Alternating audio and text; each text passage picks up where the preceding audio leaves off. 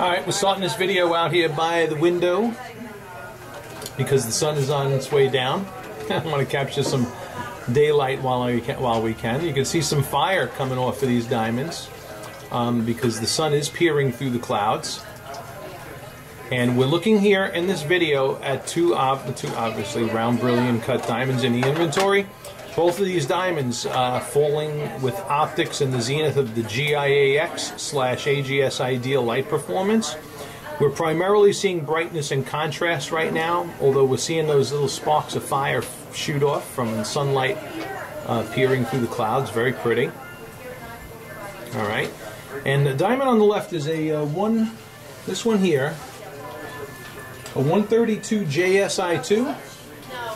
And the second one, a 153 I SI2. Okay, so these are both diamonds in the near colorless range with face-up optics that are awesome.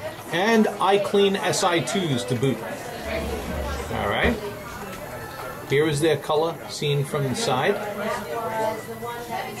Alright. The J on my left and the I on my right. You can see a little bit of difference in the color, but not, I wouldn't say astronomical difference. Both of them are very beautiful.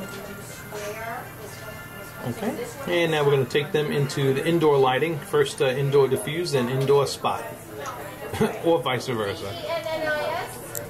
Alright, and here we are in indoor diffuse lighting.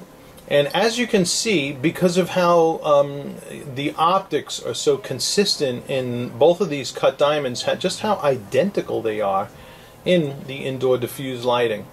Alright, so really the only meaningful size, the only meaningful difference between the two, I was going to say, is the size. From the 132 J on the right to the 153 I on the...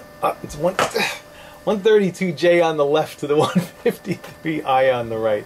You can tell it's Christmas time, can't you? Alright, I got a lot on my mind. But in any case, the contrast patterning in both diamonds is pretty darn equal. I wouldn't say one has a clear advantage over the other. Both of them superior brightness and contrast patterning. Okay?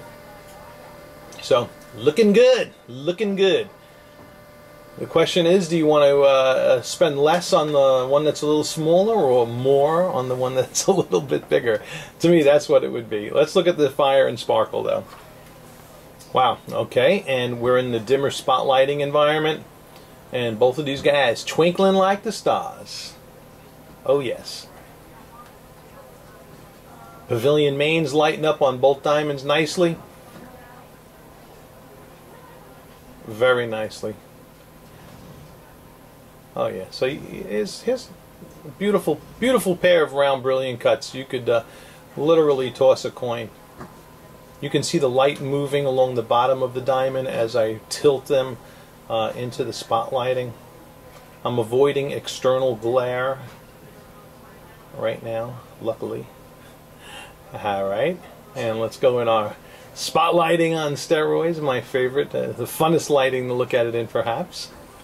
And there's with the diamonds just kind of standing statically, and I just move the light over them. Bling bling.